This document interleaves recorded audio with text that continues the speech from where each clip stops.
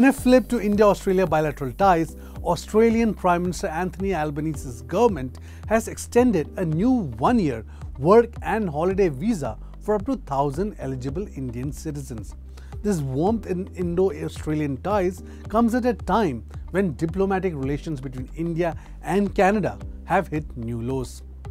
Why is this news important? Because frigid ties between India and Canada directly affect lakhs of students from India who go overseas to study.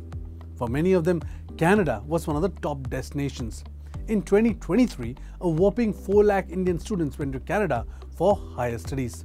And now, with this new visa scheme, Australia could look to embrace these students. Why is Australia launching a visa scheme for Indian students as Canada tightens norms? News9 Plus Decodes.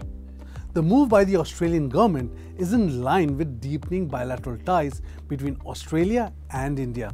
The relationship between the two countries was upgraded to a comprehensive strategic partnership in June 2020, based on a shared vision for a peaceful and prosperous Indo-Pacific region.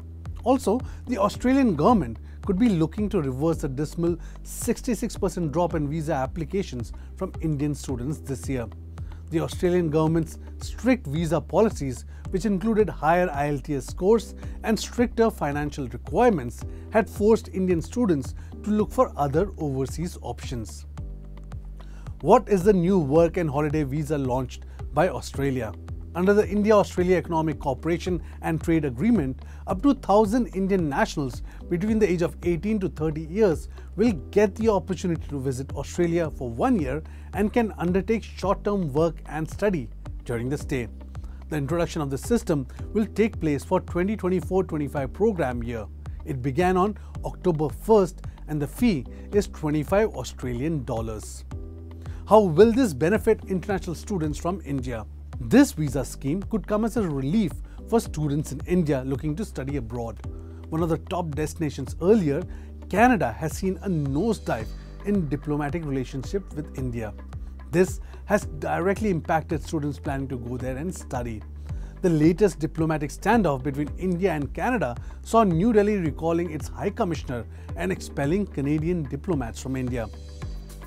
Which are the favorite countries for Indian students wanting to study overseas?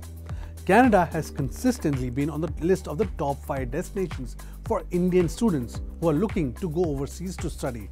Other favorites include the United States, the United Kingdom, Germany, Ireland, among others. With this new visa scheme, Australia could look at adding itself on that list.